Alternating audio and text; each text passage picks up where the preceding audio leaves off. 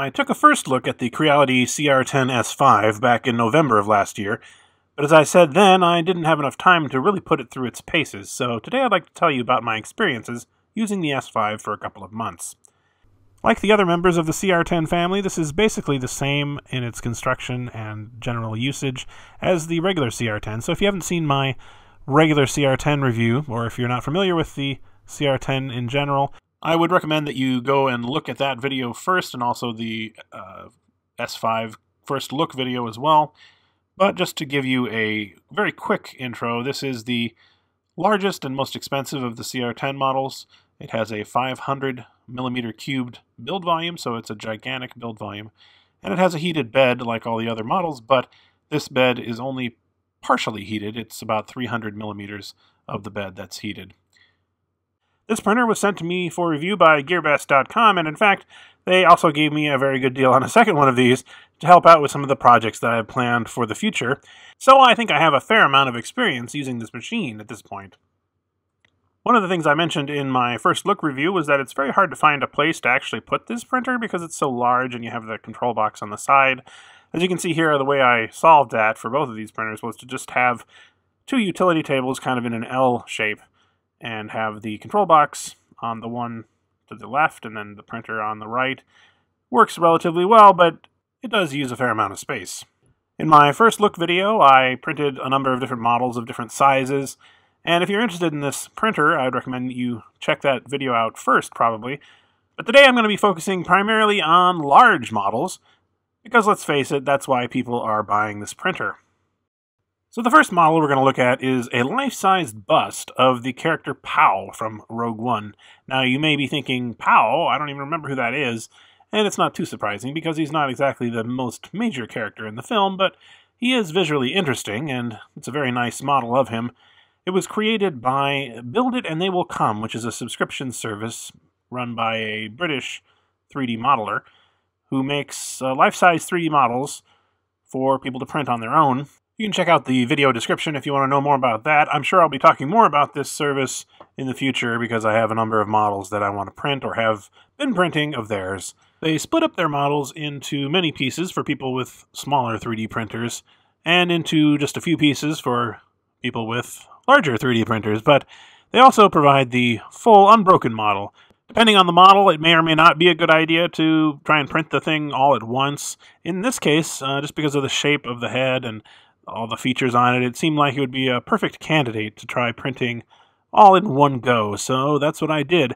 I should mention that this model will also fit on the CR-10 S4, and it will almost fit on the regular CR-10, but not quite. I should talk about supports here for a minute. The support material generation in Simplify 3D, if you do it automatically, will want to put supports all throughout the head and side. And you really don't need that for this kind of model because it just sort of naturally forms a dome, and as long as you have enough top and bottom layers, your printer should be able to handle it. I went in and did manual supports like this just in the places where I thought it needed it, and it made it take a lot less time, a lot less material. In many cases, if you use automatic support generation, it'll end up taking twice as long and use up maybe almost twice as much material, so it's something you want to avoid. You can see here the print is starting, and this ring around, the U-shaped ring around the head is where the support material was. This took about 90 hours to print at 0.24mm layer height, so it's not the finest layer height, but it's reasonably good for something this size. I didn't have any problems with it, just had to swap out the filament I think once, and that was it. So as I mentioned, not every model is going to be suitable for printing all at once like this. It really depends. You're going to have to make a decision on a case-by-case basis.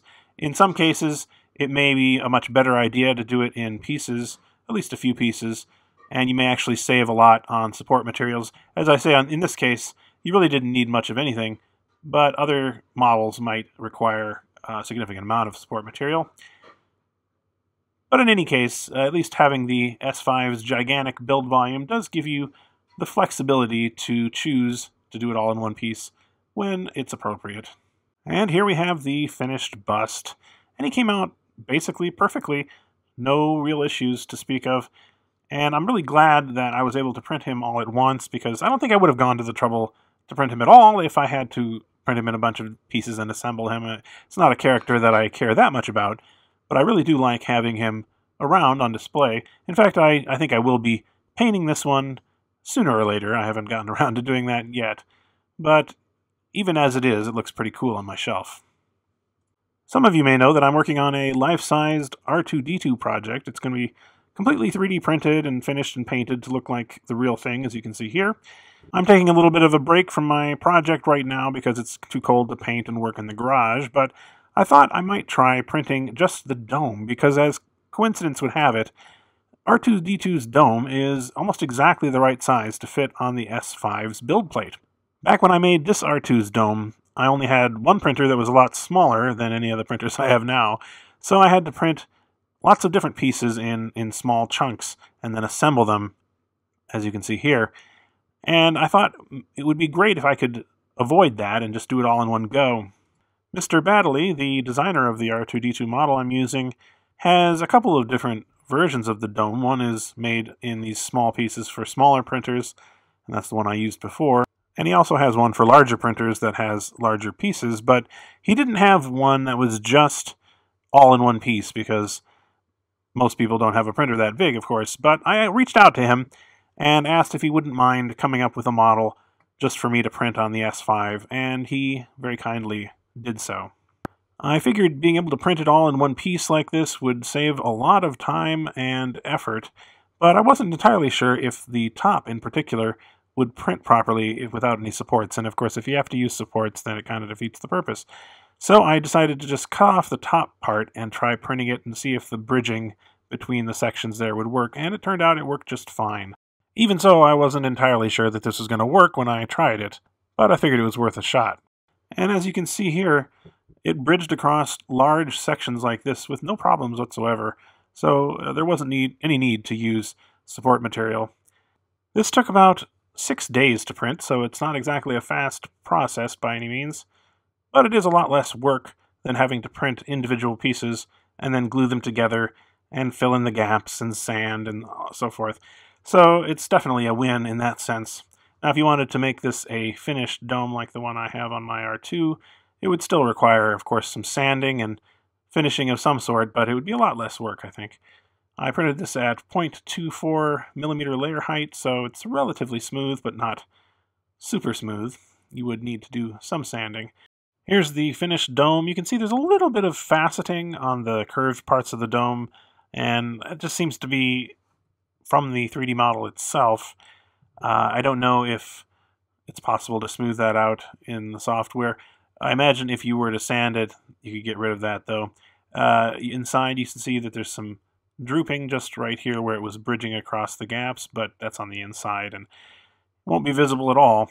I don't plan to actually finish this or paint it, because I've already done that, but I am going to try printing out all the panels and things in the appropriate colors and see how good of a look I can get just with 3D printing alone, just printing the parts out in the appropriate colors. So maybe I'll make a video about that in the coming days. The final model I'm going to be showing today is from the Skull Wars project. Now, this was a Kickstarter made by 3D Kit Bash. They designed a variety of Star Wars-themed skulls for people to print out on their own or to buy pre-made prints of. One of my favorites of these was the Pit Beast, which was their name for the Rancor monster. As you can see, this is a multi-part model. It's got 4 parts that originally went together with some pins that you printed separately, although for these larger versions, I'm just going to be gluing them together. So this is the model printed at normal size. This is the size that the backers of the project would have gotten. Now, of course, the nice thing about 3D printing is you can make things just about any size. So originally, I tried blowing this up as far as I could on my printer, the Dremel 3D Idea Builder. And it's not gigantic, but it's considerably bigger, and you can see a lot of the details better with this. It still has the working jaw and everything. But, of course, it wasn't quite big enough for a Rancor, so I decided I had to go bigger. I had to try to print all of these parts as big as I could on the S5. And that meant upscaling each piece, I think around 650%, so that it would fill the entire build plate of the S5. And unfortunately, that's when I ran into my first problems with the S5. As I was printing this piece here, I noticed I was getting a lot of layer shifts, where the model would apparently shift a little bit, leaving a noticeable line. Now, if we look closely, we can see a number of these shifts right here, and basically, I don't know, 8 or 10 places up and down the model. I was willing to try and salvage this just by sanding it out or doing something like that. But it was kind of disturbing because I didn't know what was causing this problem, and I had never had this problem before. Then it turned out at the top here that I made a mistake that made me cause this model to fail after a number of days of printing, which was not fun. What happened was I had originally had a shelf here on the left, and I didn't realize that the gantry, when it goes all the way up to the top on this printer, was actually just hitting the bottom of that shelf, so it couldn't go up all the way, and it wasn't able to go up high enough to print the teeth. That was obviously my fault, and I've removed the shelf and solved the problem that way, but in terms of the layer shift problem, it turned out that the cause was the very heavy glass bed combined with a heavy model, causing a lot of inertia, so that when you have the bed moving fairly quickly back and forth, it can cause the entire thing to sort of skip a beat on the belt and just move everything maybe a millimeter or so. So it turned out the way to solve this was to reduce the speed of your travel movements. If we look at the speeds panel from Simplify 3D, you can see the XY axis movement speed is 7,200 millimeters per minute. I changed this setting to half that, or 3,600 millimeters per minute, and I found that it solved the problem. I haven't had that problem once since then. This will, of course, extend your print times somewhat. I'm not exactly sure how much the difference is. This is not cutting your print speed in half or anything like that, because we're just talking about the travel movements. But still, it is going to make it take longer. When I was trying originally to figure out how to solve this problem, I decided I should make the model lighter, so I made the infill percentage lower so it wouldn't be as heavy. And generally speaking, that's a good idea, but unfortunately this model has some places where it basically will start printing in midair unless you have a fair amount of infill on the inside. And you see here, this is one area where it just barely made it. Enough of it started printing on top of the infill that it worked, but on another section it did not, and so I actually had to put a piece of tape inside there for it to print on top of. I wasn't sure that was even going to work, but as it turned out, it did more or less. Now there's still a little bit of a noticeable gap in the final model, but I don't think you'd be able to see it unless I told you about it. In my first video about this printer, I talked about how it took quite a long time to print even just a hollow model that fills up the entire build volume, and I speculated that it would take a long time to print something that had infill, and I was right, because this full model that I'm going to show you all 4 pieces of ended up taking close to a month of print time to complete. Now, in some cases I had them going simultaneously, as you can see here, one on top of the other, but still, that's a really long time.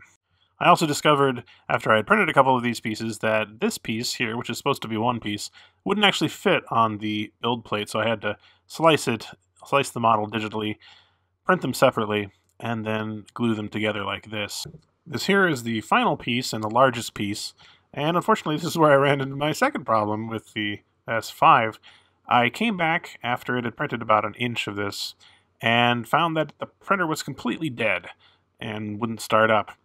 After a little experimentation, I discovered that if I unplugged the heat bed cable from the main control box, it would actually start up just fine. But if I had it back in and I tried to have the bed move at all, if I just homed it, it would shut off. So one of the first things that I recommend when anyone gets a CR-10 is to print the strain relief bracket for this cable here that goes to the heated bed. Unfortunately, the S5 has this sort of aluminum bars underneath that are acting as a reinforcement, and that means that you can't use the normal strain relief bracket that we use for all these CR-10s.